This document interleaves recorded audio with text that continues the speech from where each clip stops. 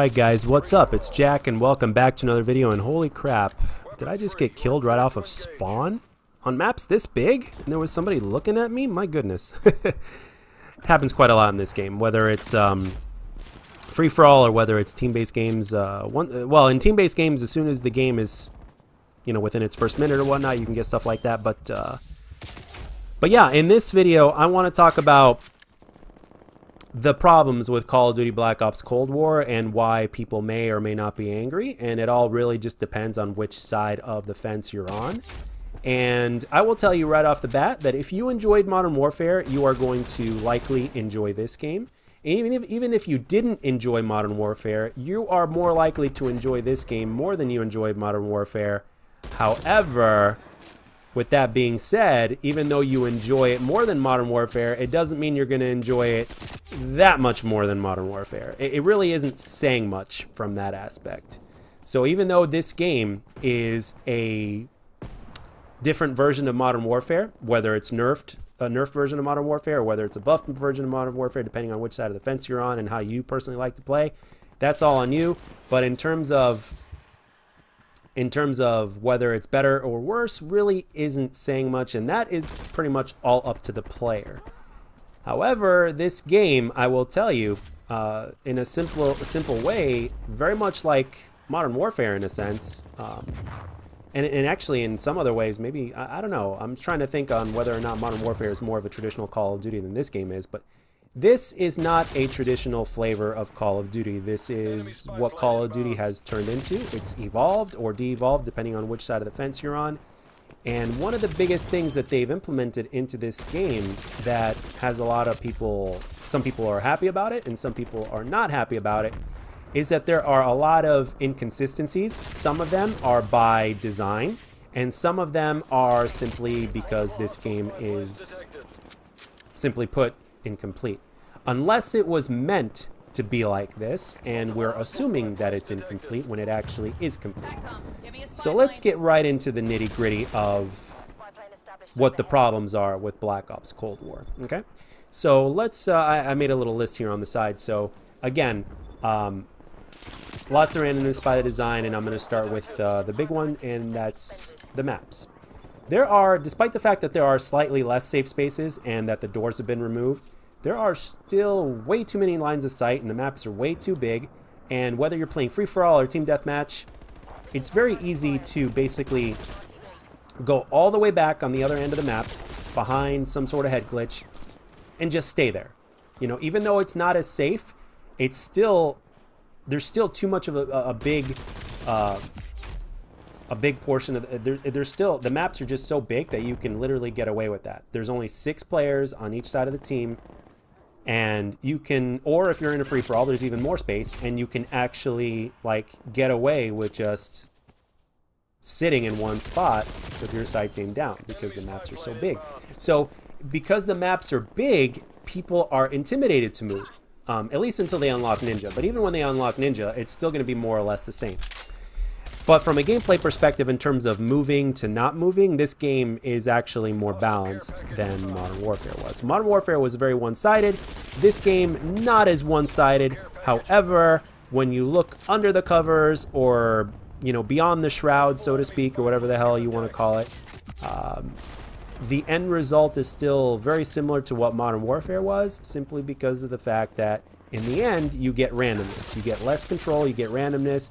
You've got your skill-based matchmaking in between, and all these different things that go on, broken things in the game, things that are not broken, or things that are not working the way they should, and all that kind of stuff. And a lot of things are, in my opinion, by design. So let's get straight into the next one here. And by the way, going back on maps, to give you guys more of a clear picture, like, what you're seeing in these gameplays, these are not YouTube-worthy gameplays whatsoever. These are examples of some of the problems with the game, in terms of, like, you can literally get in a gunfight with somebody, and somebody in another random area is gonna take you down, and they could literally be anywhere. And as a guy shoots my body for no reason whatsoever. But anyway, let's just compare this to sports, right? Basketball, there's basically 5 guys on a team. There's 1 basket on either side of the court.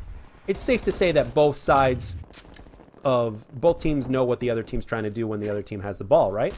Well, in Call of Duty, they've basically taken away that level of predictability. There has to be a level of predictability to keep the balance, and there is no predictability, or a very minimum level of predictability, which adds to the randomness, which is what pisses people off. But at the same time, if you're Activision, it's exactly what you want, because you want everybody to have an even and playing field experience. You want all the stats to be relatively the same, and that's basically your goal. And in that aspect, they've definitely they've accomplished that, to say the least. So yeah, it's basically like they've added.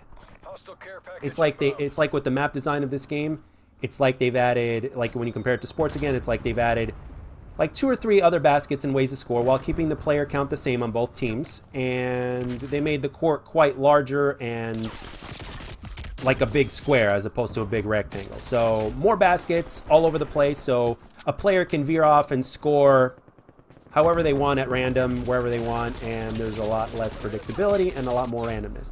That is exactly what they did with this map design. And when you factor in some of the other things that I'm gonna mention in this video, it's clearly, you know, by design. Now, granted, there's a few things that are obviously incomplete and not how do you put this?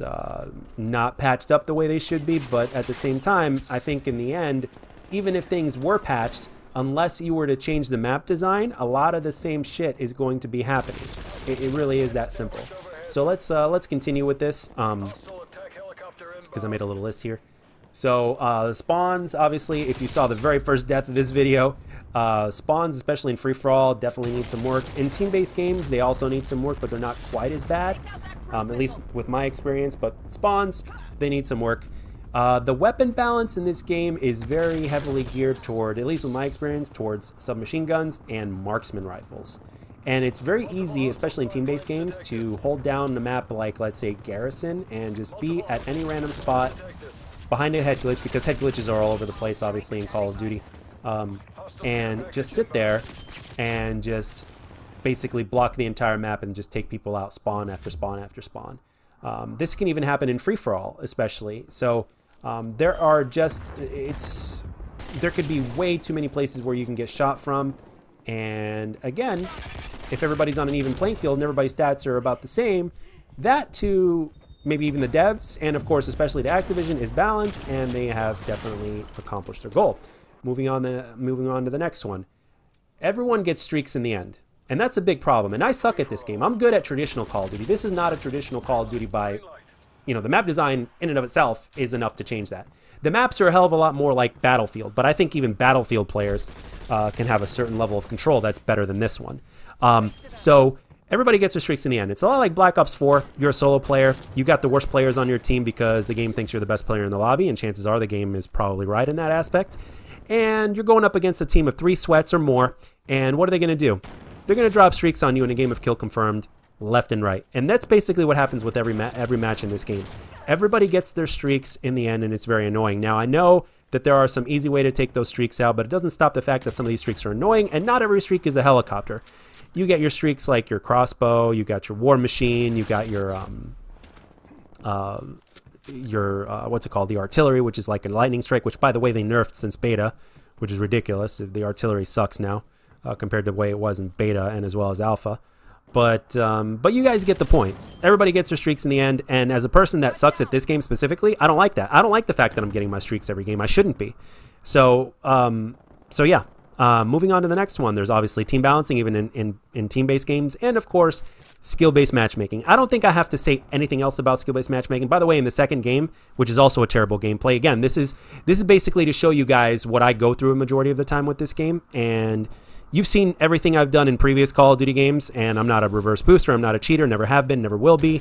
So I just wanted to show you guys the difference as well as the randomness, and you could be like, holy shit, this shit is actually happening. And how crazy it is, and how there's really nothing you can do about it. That's why I wanted to show you these gameplays. And then at the end of the second gameplay, you'll actually see that I got matched up with a professional Halo player known as Straight Sick that is very good in free-for-all games. And yeah, he had Ninja unlocked, and by the way, everybody's going to be using Ninja. The footsteps are too damn loud, and everybody and their mother is going to be using Ninja, make no mistake about it. So, and if you're not using it, and you have it unlocked, put that shit on. Unless you don't like to move. But anyway, let's see. Aim centering also feels off. And some of the weapons, when you aim down sights, and like the Milano SMG, for instance, the centering feels off. There's something off about that weapon. And after I aim down sights, I have to overly adjust in order to change it, whether I have an optic on it or not. And it seems very random at times. Sometimes it feels like I'm fine, and then sometimes it feels like I'm just off. And the same thing is happening with the aim assist. The aim assist inconsistencies are crazy, but it doesn't just stop with the aim assist inconsistencies, like the video that Exclusive Ace was talking about. It's not just that, but it's also like there's movement inconsistencies. Sometimes it feels like I'm strafe shooting the way I should be strafe shooting, and then at random times, it's like I'm walking on, like, what's it called? Like on glue or something, like super glue on the ground, and it's slowing me down. It's very, very weird and very inconsistent and very aggravating. And it's another reason to give people the incentive to like not move, because they never know when these inconsistencies are going to take place, and it's very random. So like the video that barely any of you saw that I put up yesterday talking about the stock attachment, well, after about an hour or so, things started getting inconsistent, and then things started getting really aggravating. So, and of course, there's the weapon balance. I think I've already talked about the weapon balance. I'm gonna skip over that one because I already talked about that one. I mean, by the way, going back to weapon balance really quick before I move on, you can have your sights aimed down and wait for somebody to come around a corner, for instance. And if they have an SMG, and if you've got, like, let's say an assault rifle, even though you're ready and all they have to do is come around the corner and you fire your gun, they're still going to kill you faster. So in that sense, there's maybe some shoot first, die first moments, which at first I wasn't experiencing because I was using the MP5 at first. And after about 150, 160, 170 kills or whatnot, or whatever it was, I stopped using it. So, and then yesterday, before going to bed, I started using the MP5 again. And it's the only gun that's maintained a certain level of consistency. But there is still some inconsistencies even with that gun, because sometimes it feels like aim assist is working, and sometimes it feels like aim assist is not working. And on top of that, there's the strafe speed and everything else that comes with it that randomly cause imbalances, as opposed to them being consistent and the same all the time. So it's almost like stats of the weapon are changing like on the fly sometimes, in terms of how fast you can ADS or how fast you can move. I mean, seriously, I'm not kidding. I'm not making this shit up. So, and of course, I've already talked about footsteps being too loud. So when you put everything together of everything that I just mentioned, and I'm sure there's going to be even more things that will be talked about in the future as more players and more people that look at different things of this game, that do testing and stuff like that. We will find out new things and more things, but all in all, though, when you look at it from Activision's point of view, as well as the developer's point of view, or maybe just Activision's point of view, they've definitely succeeded, because everybody, for the most part, unless you reverse boost or cheat or use a Cronus or Zen Max or whatever the deal is, or hacks, everybody's pretty much on an even playing field in this game. So there's going to be some times where you play reasonably well. I mean, I have yet to get what I consider a YouTube-worthy gameplay in this game, but again, going back to what I was saying, this is not a traditional Call of Duty game because it does not play like a traditional Call of Duty game. And on top of that, there's too many inconsistencies and too many things that are broken or not operating the way they should. So therefore, this is why a lot of players are angry, and especially the Call of Duty traditionalists. And this is the direction that we're headed in right now, at least. Now, the question that some of you guys might be asking, for those of you guys that are asking this question, is will there be a traditional Call of Duty again, in terms of the way we used to have it, like let's say Black Ops 4 and before? And the answer to that question is, I don't know. It could be the rule of 3 again, because you guys remember back in the day, during the advanced movement games, people were ready to go back on the ground back on boots on the ground after Black Ops 3, but they still gave us Infinite Warfare. So it really is whatever they decide to do, and this is a very similar to Modern Warfare type of game. And quite frankly, this is very much the kind of flavor of Call of Duty that we're going to get, that in my opinion is too far away from traditional COD, and it veers too far off what made Call of Duty good in the first place, from every single aspect, from the size of the maps as well as the map design itself, to skill-based matchmaking being implemented, and the patent, and the way the weapon balancing works specifically, and inconsistencies, the game being incomplete, the lack of content at launch, yada, yada, yada. The list goes on, and we all know about it, and I really don't have to say that much about it, because quite frankly, everybody has already been saying it, and I really don't need to be adding fuel to this fire. I just wanted to basically make this video and basically not ever talk about it ever again. Now, again, this game to me is more fun than Modern Warfare, but even though I'm saying that, and I mean it, in its current state, as well as just the overall design, like put the inconsistencies of the broken things aside, it's still a game that doesn't play like a traditional Call of Duty. So, and the skill-based matchmaking and everything else that's implemented only adds to the aggravation. So, so the thing is, because it doesn't play like a traditional Call of Duty, and traditional Call of Duty is what I crave, I will be having this game in slow doses. I've already put in about 12 hours into this game since launch night. So yesterday being the vast bulk of the time that I put on. I think I put on anywhere from 7 to 10 hours into this game yesterday. So I have to look at my playtime to actually to give you guys a perfect perfect time in terms of what I put into the game. But I've put in a good amount of time into the game. I'm in my 40s in leveling up. So. And yeah, this has been my experience. I'm sure this has been a lot of other people's experience as well. So that is my overall conclusion, and I'm not really upset about it in the aspect of, like, you know, or in the aspect of, hey, I should be doing better, or this game is supposed to be like this, or it's supposed to be like that. Yes, the game is supposed to be more like a traditional Call of Duty, but at the same time, if they want to take the game in another direction, then we have no say in it. So, and as long as the noobs, and as long as there are more noobs, the more popular a game is. And that's what they managed to do. They turn the good players into noobs by designing the game against them. And that's how it works. But that's all I got for this one, guys. Let me know down in the comments section. And this is Jack, signing off.